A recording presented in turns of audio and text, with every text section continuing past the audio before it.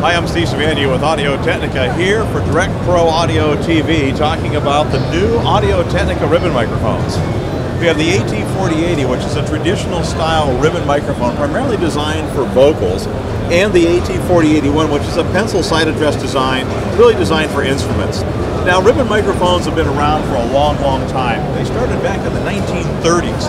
In fact, they say that the ribbon microphone is the purest form of microphone transducer because you basically have this corrugated foil ribbon hanging inside a large electromagnet, or inside of a large permanent magnet.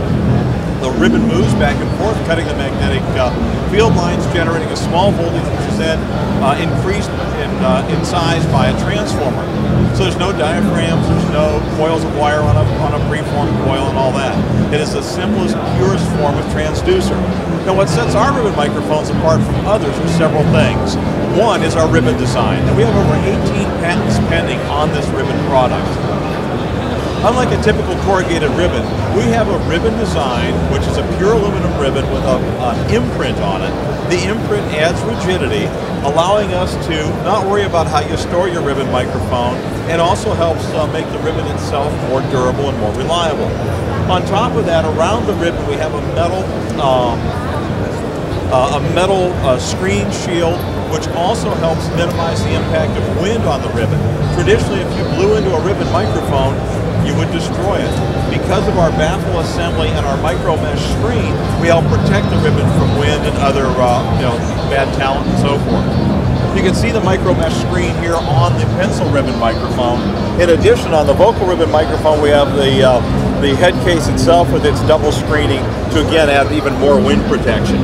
The third thing that sets our ribbon microphones apart is, unlike the traditional ribbon microphone with a transformer output, our ribbon microphones have active electronics within the microphone to allow us to properly match the ribbon microphone output to today's modern preamplifiers and other input circuits.